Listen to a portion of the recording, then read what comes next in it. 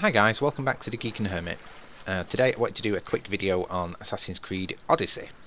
Now I will straight away at the beginning of this video say I bought this 2 months ago and I've played it pretty much non-stop exclusively for that time, and it is now up there in one of my top 3 favourite games of all time. The other two being Final Fantasy VII and Metal Gear Solid. So that's kind of to me how much I love this game. So I'll try and be as unbiased as possible, but obviously I love the game, so you know straight from the off where it's going to be. Now I'm going to have to talk fast and try and cut this short because this game is massive and there's a lot to talk about. Now this is played on the PC at medium to high settings, purely because my rig is kind of old now. It can run it okay, but as soon as you get to the high end stuff, you can see how pretty it looks on medium to high settings, so God knows what it looks like on maximum settings. It's just absolutely jaw-dropping, some of the scenery on this game. Now, straight from the off, I'm going to start off with the negatives that I've seen online.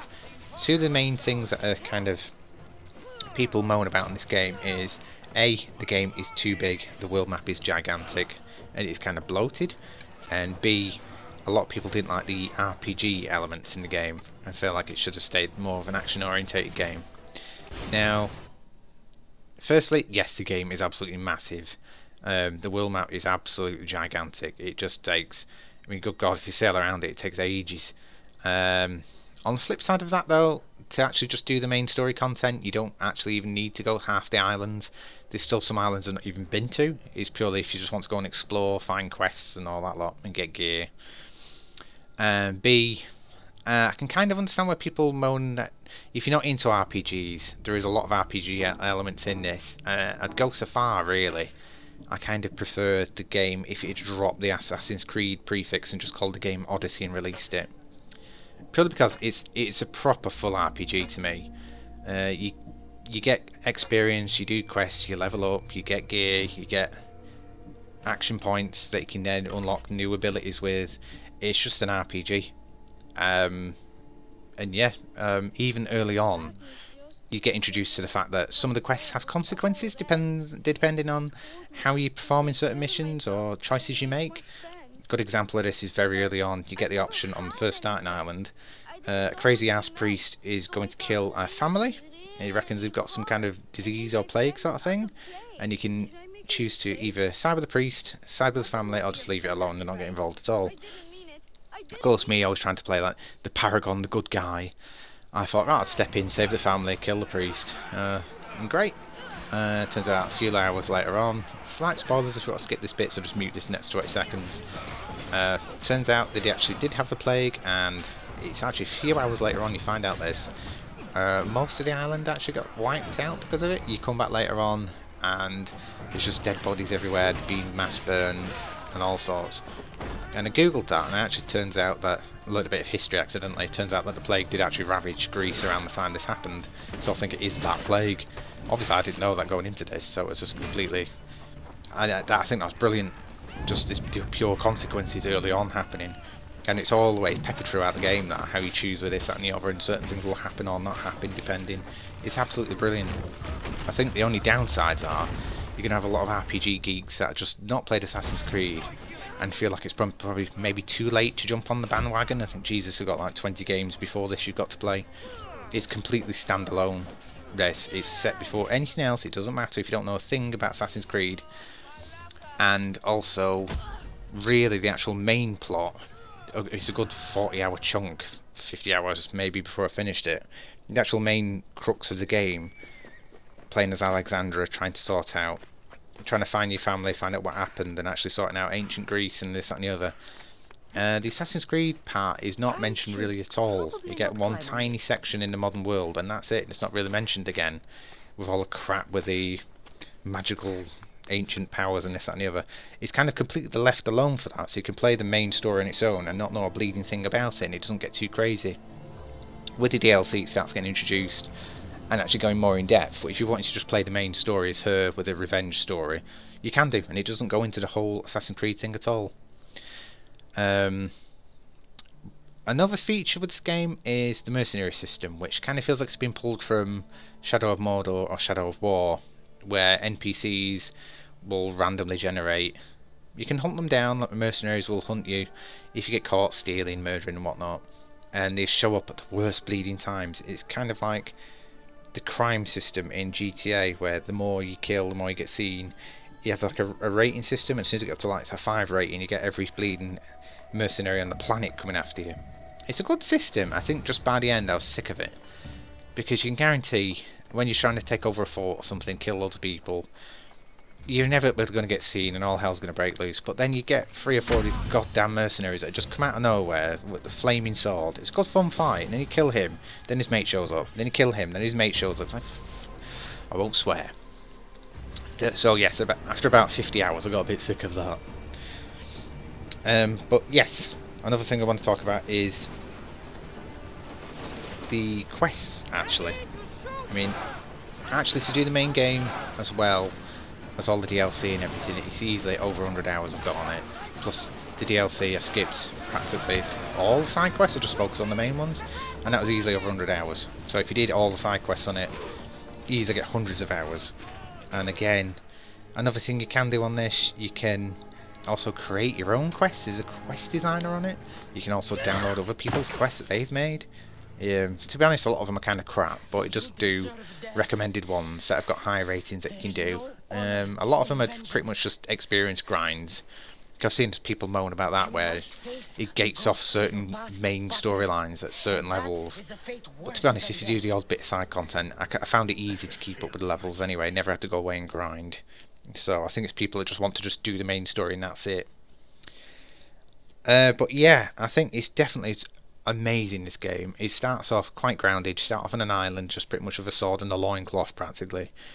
And by the end of the thing, you're killing gods pretty much. So the main standalone game, about 50, 60 hours maybe sort of thing to do the revenge storyline. Then there's all these cultists that you can hunt down, which I really loved. You can find dotted about the world different clues to hunt down cultists. It's kind of like a very early kind of form of the Templars. And they're kind of like behind the scenes interfering with everything. You can completely clear the game, the standard bit, without doing any of that. So you get one ending after you do the revenge. Then if you go around hunting all the cultists, you'll see the spider web thing, and you have to kill all of them to get the uncover the middle one, to see who's like the mastermind behind it all. Pardon me. And then when you do that, actually hunt down the middle one, you get yet another ending, which is, I found, that then starts getting into the more Assassin's Creed kind of stuff. The first DLC is, oh god, what's it even called? It's like the First Blade or something it's called, and just 3 parts to that, which delves into, I can't explain too many parts of it without spoiling anything, but kind of like the very first assassin, and how that stems, where it stems from, and 2 really. That actually it's alright, but it's set in the main world. It's just extra cutscenes and more things to do. There's a few more cultists you can hunt down if you want to. To be honest, the first couple of parts kind of bored me a bit, and then part 3 of that it starts to get really good, ramping up a bit. It also does a bit of a time skip as well to a couple of years in the future, and shows you a bit more of the meat in the story, and I like that part of it. So yeah, part 3 I really enjoyed, but unless you're interested in the Assassin's Creed thing, I won't really bother with it. Now the main DLC is the Fate of Atlantis DLC, and that actually is really, really good. It starts off in Elysium? I don't know how to pronounce it. Basically like sort of like a Greek heaven. It's easily one of the most visually impressive parts of the game. You get the 3 parts, and each part is a new semi-world sort of thing. It's like a world, but like a smaller version. So you get Elysium, which is very, very pretty. It's all like Greek goddesses being arseholes of each other, and you have to uncover a plot. To be honest, it looked prettiest, but by the end of that I was glad to move on, because everyone was just backstabbing everyone, and by the end I didn't really care, because everyone just pissed me off. The second one is my favourite one. It's kind of set in Hades, or whatever it's called, the Shadow Realm. You actually meet Hades himself. That's not before you take out Cerberus to actually get there. That is like a burning horror world, kind of reminded me of something out of Doom. Now that, I really did love that. You don't spend too much time there, to be honest, in comparison to Elysium, but I like that, because everyone is quite straight up, and just no one likes you and everyone's an asshole, and I thought that was pretty straightforward and liked it. Also, you get some really cool looking gear in there. You can kind of look like a demon slayer, so I like that part of it. Weirdly, part 3 is actually set in Atlantis itself, and I found that really disappointing. It kind of just looked like another Greek area, which is good and everything. I just found the town very annoying to get around. It's like a big circular disc, and every time you wanted to get somewhere, it's always a pain in the ass. You had to climb up or down certain things. There's no straightforward, easy path to get to anywhere. And the storyline was a bit better on that. It kind of goes more into the Isu and humanity and how it all was and how they tried to live with each other before. Because basically, I think they're the weird spirity god things you always see peppered throughout the story. It explains that a bit more, and they created us and this that, and the other. It delves really deep into the Assassin's Creed lore and gets a bit mental. So to be honest, parts of it I understand, and it does kind of tie up a bit more the modern day storyline. It shows you a lot more of that with, oh god, what's she called? I don't even like her. No, I've completely forgotten the name. But anyway, it's the modern day stuff. Apparently she's carried over from Origins. And I really didn't like that storyline at all. I wish they just completely cut it. It ends stupidly. The only thing I can say, she's called Hassan. I forgot her first name now, but Layla Hassan, I think that might be the name.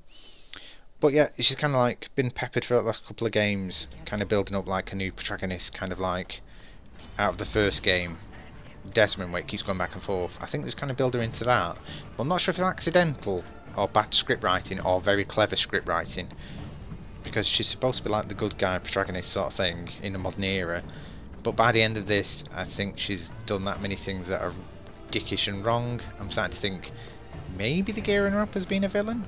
Just play it, you'll see what I mean, or watch the clips on YouTube if you don't want to play 120 hours or whatever. I just don't know how you can redeem the thing she's doing and then being very blasé when you've accidentally done these things, rather than like really apologetic and oh my god, must fix this. Just seems really harsh. And yeah, maybe she's getting geared up as like the next big bad. I hope so, otherwise it's very bad script writing, so we'll see. But yeah, I can only say, if you love RPGs or Assassin's Creed, this game is absolutely amazing. You just have to give it a go. It's gigantic. There's so much to do in the world. I mean, it's just an amazing game that you can throw tons of hours into. It's easy to traverse. You can turn yourself into like a powerhouse of a character and just be almost unkillable if you get yourself right. Don't worry about specking wrong. It doesn't matter. You get enough points. You can mess about. You can also reset the skill tree. Also, one more thing I do want to talk about that no one ever seems to really mention is, I think it's absolute hats off to Ubisoft for sticking with the game. Because people whinge, oh, live service game. They're updating stuff for nothing. So I'm quite happy. So what they've been doing, they've been adding quests on over the year sort of thing since release. And some of those quests are really, really good. The main part of it for me, though, was like the 4 mythical beasts which you can hunt down.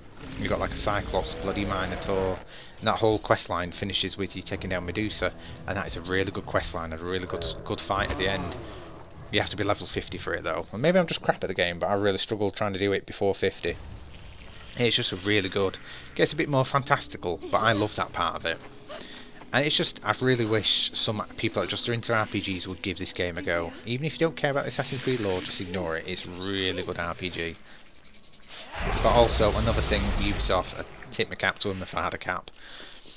The tours that they do, it's like you could use it in schools and universities. It's like an educational tool that comes with the game. I think at the moment they're actually letting you download it for free on Uplay. But it strips out all the combat, you can just walk around the world, and it's got like little actual talk around tours going around, talking about ancient Greece and rules and this, that and the other and what happened. And it's absolutely amazing. And the sheer amount of content they've got in there, and it's good to play it after you've finished it, because you can kind of understand a lot of what's been happening that it didn't even mean anything. You just run completely full pelt on a horse past these things, and then when you watch the tour you think, oh my god, I didn't realise that was actually going on, that's what that meeting meant, or that was... It's outstanding the amount of effort they put into this game. I mean, okay, yeah, some of the tours might go completely over your head if you're not interested in ancient Greece, but it's just an option there that's there on the main menu if you want it, and it's brilliant. I'm going to hopefully try, see when my daughter gets a bit older, because obviously she's 5-month-old now, so it makes no difference, see if I can actually teach her a bit of ancient Greece, let her run around and learn a bit about stuff like that, because it's brilliant.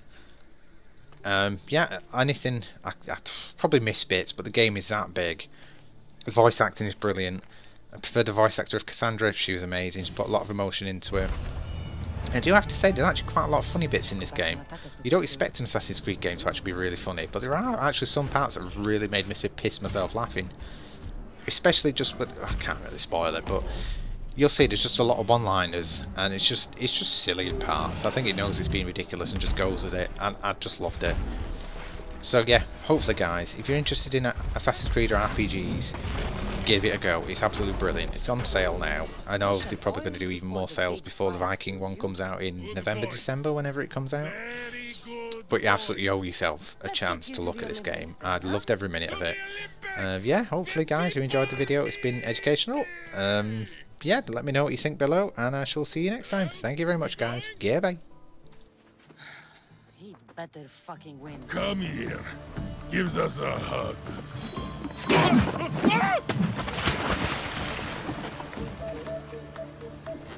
Surely he can swim.